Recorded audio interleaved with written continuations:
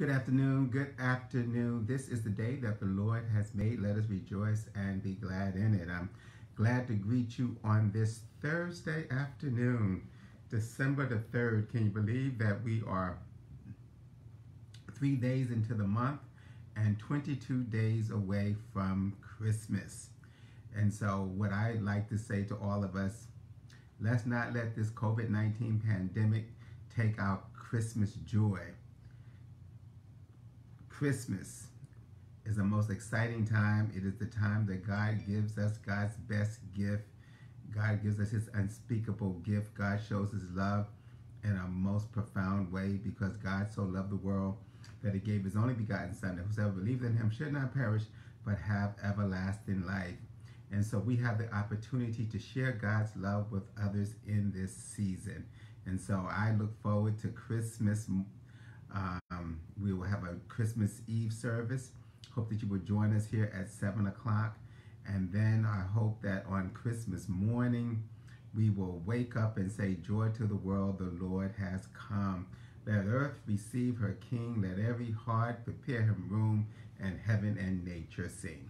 So come on. Good to see you, Melissa. How are you? Valerie, Deborah Ward. How are you? Brenda Allen. How are you? Good to see you all. Your sister Ruby Ramsey. Always good to see you, Joan. Sister Jacqueline Wallace, thank you for your faithfulness. Good to see all of you. I'm not going to keep you long today. Of course, we're in the office today. We're preparing for our Sunday worship experience.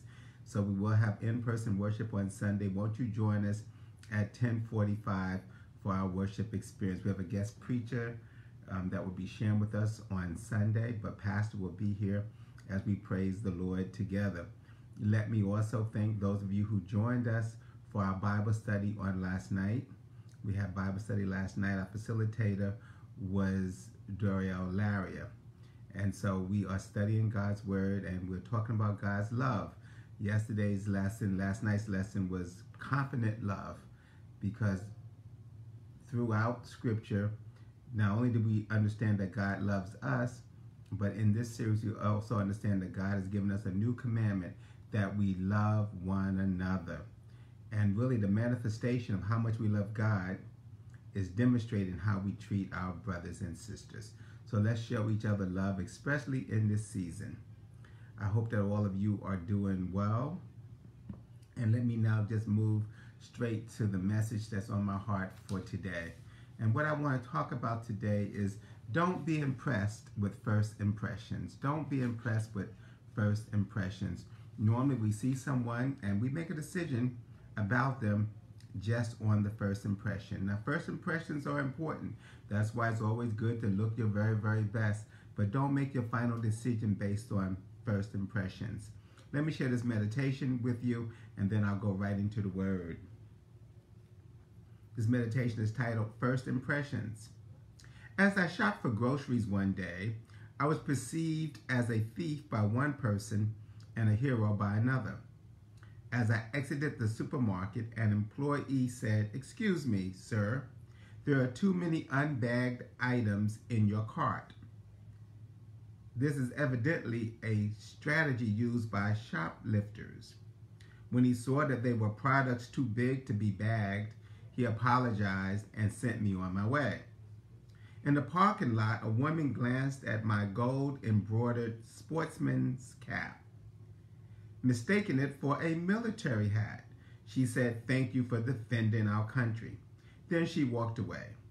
The supermarket employee and the woman in the parking lot had each formed hasty conclusions about me. It's easy to form opinions of others based on first impressions. When Samuel was to select the new king of Israel from the sons of Jesse, he too made a judgment based on first impressions. However, God's chosen was not any of the older sons.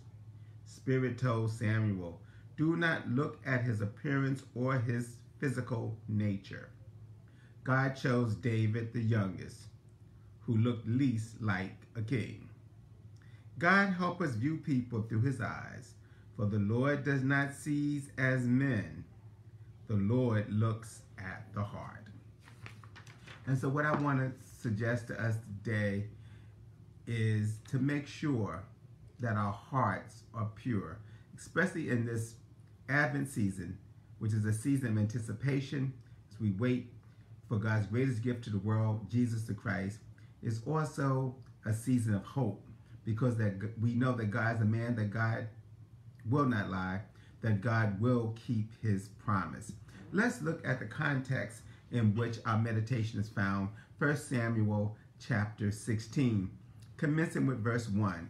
And my first point is, let's pray and be very, very careful, no matter how upset we get, no matter how depressed we get, no matter what the challenges are that we may face.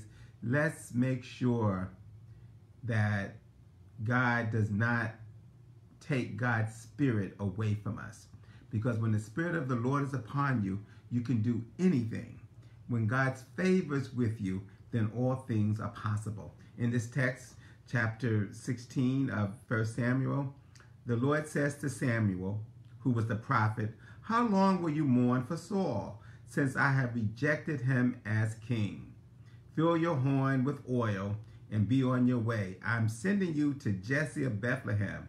I have chosen one of his sons to be king." The background of the story, of course, is that Saul was chosen to be king because the people wanted a king. At first, they were under what was called a theocracy. God was in charge. But then they looked at other nations. They had a king, so they wanted a king. God really did not want to give them a king, but he decided to oblige them and give them the desires of their heart. And Saul was chosen as king. He was very handsome. He was tall. He was humble. He was dedicated to his work.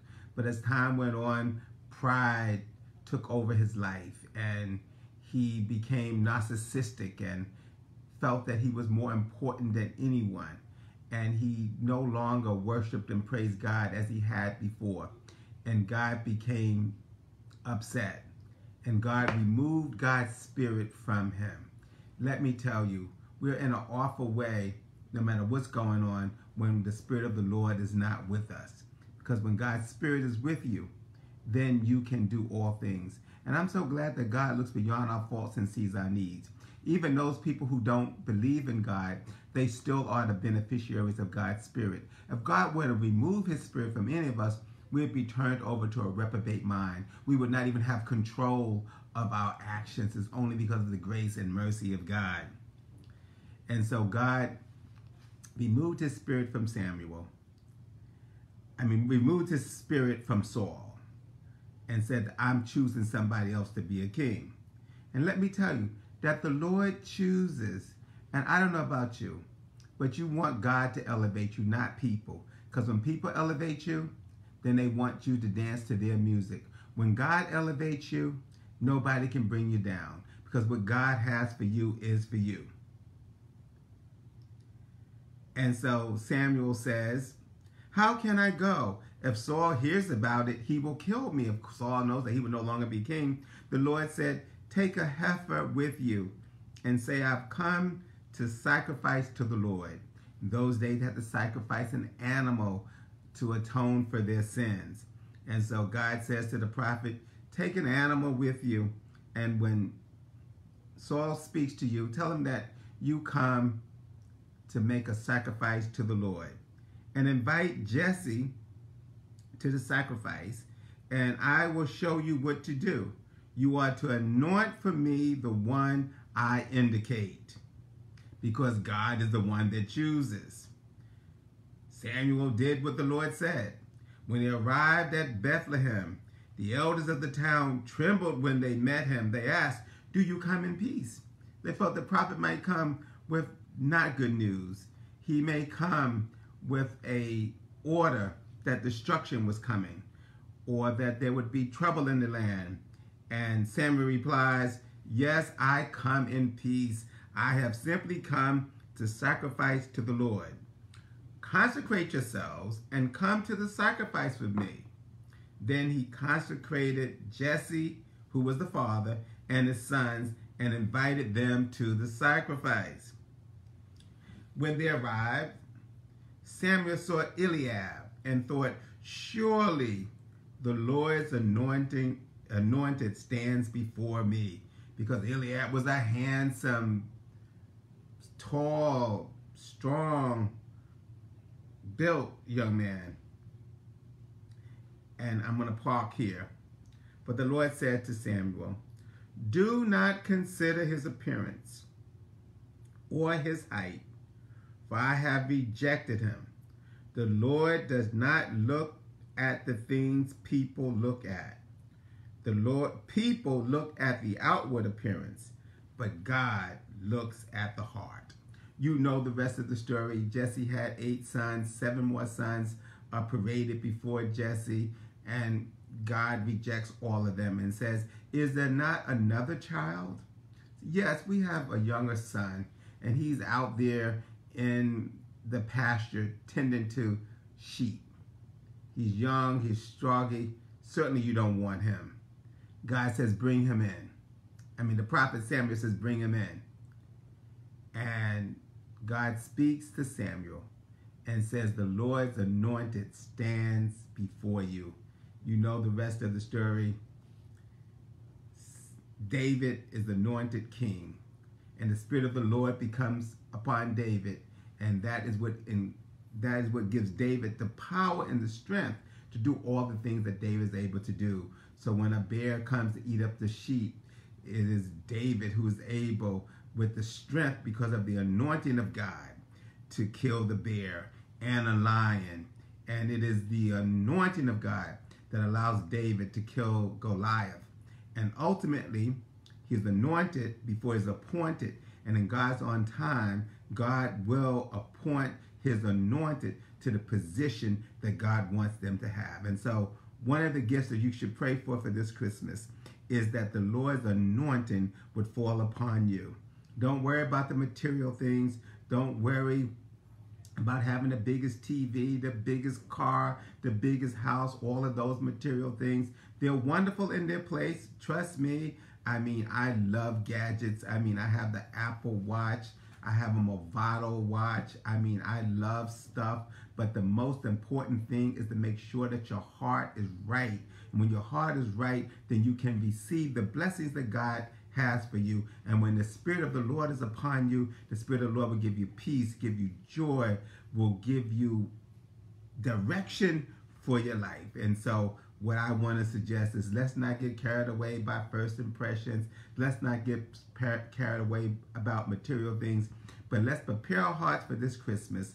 And I want to close with Psalm 51, verses 10 to 12. And let's make this our prayer. Create in me, David says. This is after he had fallen into sin and he had transgressed against the will of God. And he wanted to get back in a relationship with God. And so he cries out to God. And this is my prayer for you, and this is my prayer for me. Create in me a pure heart, O God, and renew a steadfast spirit within me. Verse 11, do not cast me from your presence. Or he's worthy to be praised from the rising of the sun to the going down of the same. God's name is worthy to be praised.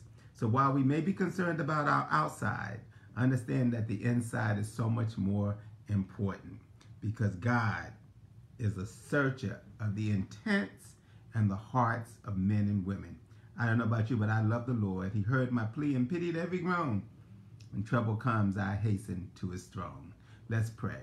Dear God, for this time together, we give you thanks, and for your word that is so pregnant with truth and power that it gives birth while we yet try to understand it. We give you thanks.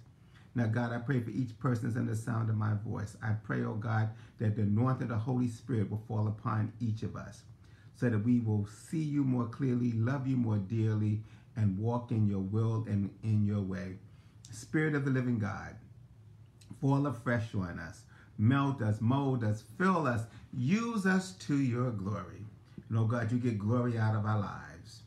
Now, oh God, we pray for those that have been affected with this COVID-19 virus. Those that are in hospital, oh God, we still know you've got more healing in the hem of your garment than all the hospitals in all the world. We pray, oh God, that you will heal, touch, and deliver. We pray for those that have lost loved ones as a result of this virus, and even as a result of just the fact that in your own way and in your own providence, you'll call them from labor to reward. But, oh God, grant those people who are mourning your peace. Make real the words of Jesus. Blessed are they that mourn, for they shall be comforted.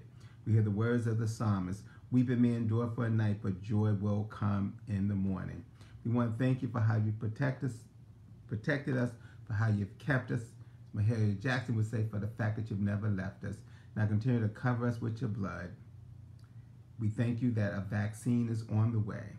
But even in the meantime, and even after there is a remedy, we still place ourselves in you, because we know that you are the remedy for whatever is affecting us. We love you, we praise you, we honor you, we give you glory. It's in Jesus' name we pray. Amen. Well, thank you so much. Good to see you, Melody. Leroy, always good to see you. Brother Joe Charles, good to see you. Angela Kelly, thank you so much. Stephanie, how are you doing? Good to see you. Of course, Joan, thank you. You're always in Bible study. Good to see you. Una Reed, good to see you. Shirley Millard. Let me take this opportunity and wish all of you the joy of the Christmas season and the peace and love that comes in this season. Let's continue to look to Jesus, who is the author and finisher of our faith. So please join us for our worship experience on Sunday. I'll see you on tomorrow at the same time. Always remember and know that God loves you, and so do I. Let's go to the Lord in prayer. Dear God, we thank you again and we praise you. And now may the Lord bless you and keep you. May the Lord make his face to shine upon you and be gracious to you. May the Lord lift up the light of his countenance, grant you his peace and his love. And may he grant you the joy and the peace that comes in this season as we wait in anticipation with great hope of God's unspeakable gift to the world, Jesus the Christ. In his matchless name we pray with thanksgiving. Let everybody say amen. God bless you. Have a wonderful day, and I will see you on tomorrow at the same time. God bless you.